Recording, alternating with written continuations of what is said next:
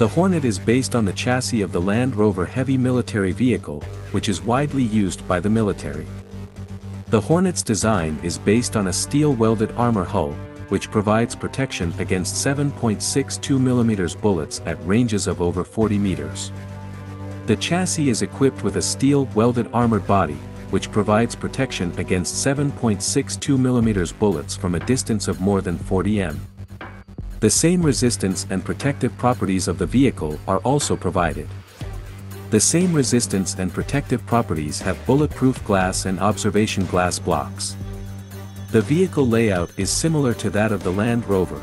The engine is located in the front, the commander and driver in the middle of the vehicle, both left and right steering columns can be installed, the machine gun turret is mounted on the roof.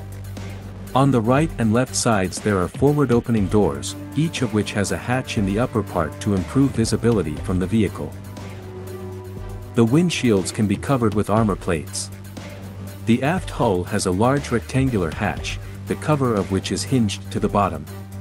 The turret, also developed by Glover, is equipped with 3 observation glass blocks, one on each side and one on the stern, and a 7.62mm machine gun with vertical guidance angles from -10 to +55 degrees. The periscopic sight is mounted in the turret roof to the left of the machine gun. The mobility of the vehicle is provided by the V-shaped carburetor engine, Rover, 3528, single-disc dry clutch, gearbox with manual shifting of 4 forward and 1 reverse gears, 2-speed transfer box, wheel propulsion with spring suspension. The standard equipment of the vehicle includes, spare tire carried outside, air conditioner, searchlight, interior lighting, rack for cartridge boxes, PPO system, light masking devices, etc. The vehicle can be equipped with an ammunition carrier. At the customer's request, embrasures for firing personal weapons, smoke grenade launchers, various radio equipment, air conditioning system, etc. can be installed. Hornet Malkara tank fighters. The Hornet Malkara was developed in the 1950s as a long-range mobile anti-tank missile launcher. The vehicle was assembled by mounting the Malkara missile launcher on a modified chassis of a 4x4 Humber truck, mounted in the rear of the vehicle.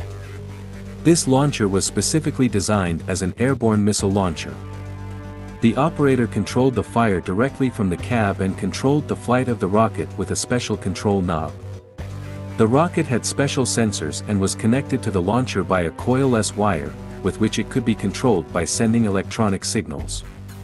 The launcher could carry the largest warheads that could be fitted to a guided anti-tank weapon and could hit any tank then in service. It remained in service until replaced by the more advanced Ferret Mk-5 in the 1970s.